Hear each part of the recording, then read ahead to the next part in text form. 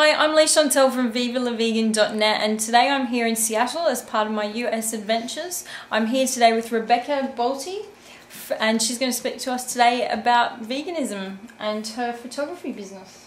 So tell us about your veganism. Why did you become vegan? I became vegan because it's just the right thing to do. I had been vegetarian for a number of years and knew all of the facts and all of the information, and just hadn't stepped over that line until I found myself actually having one of those online arguments with someone, and I found myself arguing for veganism. And at one point I was just like, what am I doing? Like, why do I know all these facts? Do I know all this information? And why am I still eating cheese and stuff because it's convenient or whatever? So I was just, no more. Cool. I'm vegan. And how long ago was that? That was about 5 or 6 years ago.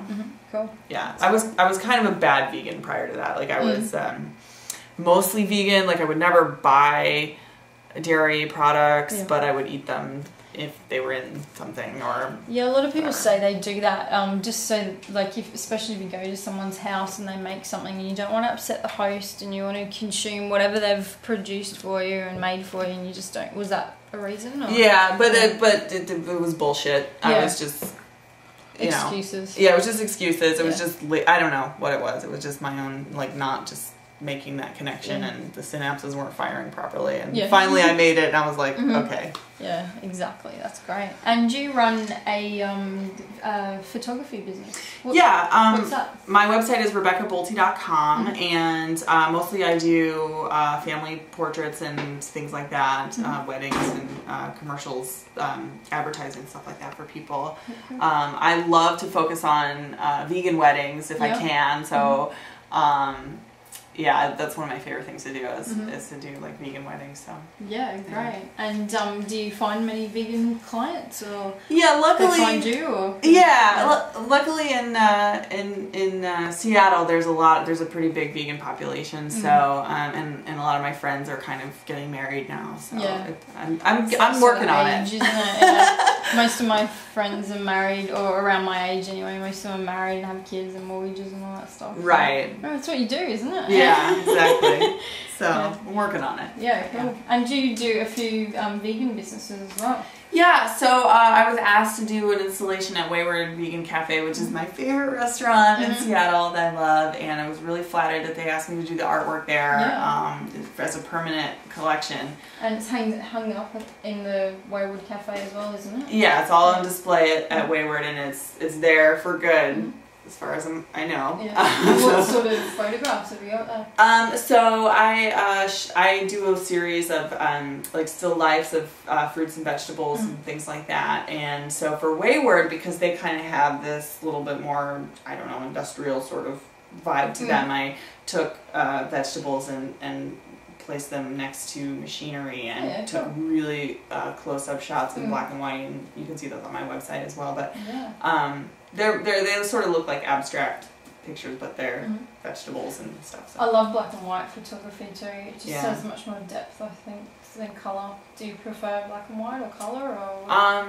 Each one has its own application. Yeah. And you're working on another business at the moment. Yeah, so after I did the Wayward, the owner of Chocolate Shoebox, which is a new vegan shoe store in Seattle, we went there today. Yeah, we went there today, and we left with tons of shoes. We got a lot of shoes and some chocolate. What more could you want? Yeah, it was great. Had a bit of a girly afternoon. Yeah, so I was really excited when they asked me to do some artwork for their store.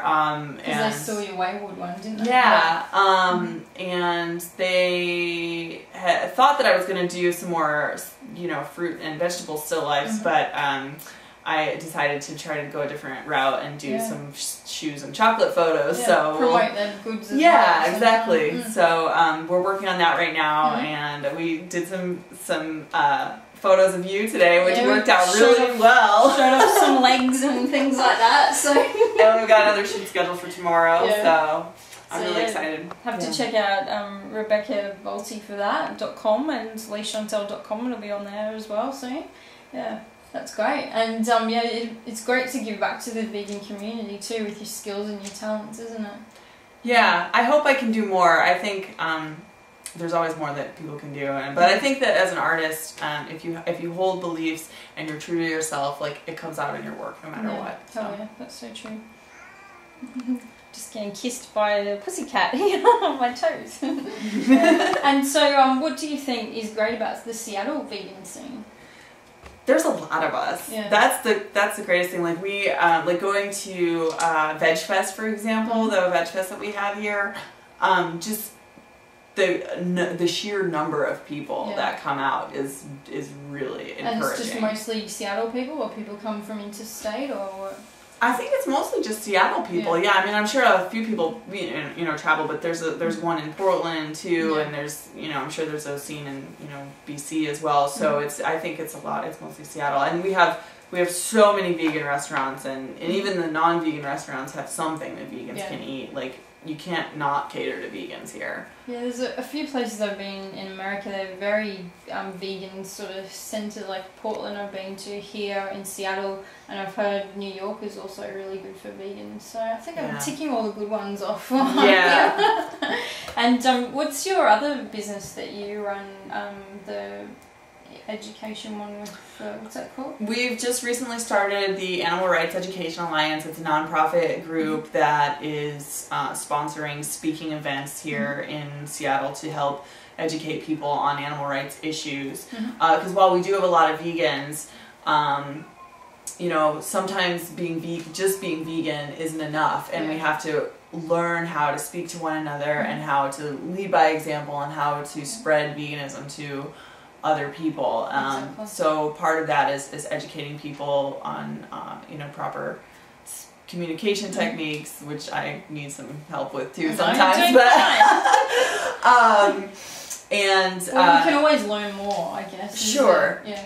And also direct action issues and things like that. So. And have you had any particular people that have come to speak at the So event? far, we've had Josh Harper, who's sort of a local vegan celebrity. Yeah, he's one of the Shack 7 guys. Yeah, he's not really a celebrity, but... Yeah. And he spoke with Sarah Jane Blum, and so she had an Animal Planet special done on her after she had liberated some foie gras geese a number of years ago. So they were just talking about sort of the differences between the public perception of their actions. Josh was punished very harshly, and Sarah was given an Animal Planet special. So yeah, it's weird, isn't it? Weird, yeah.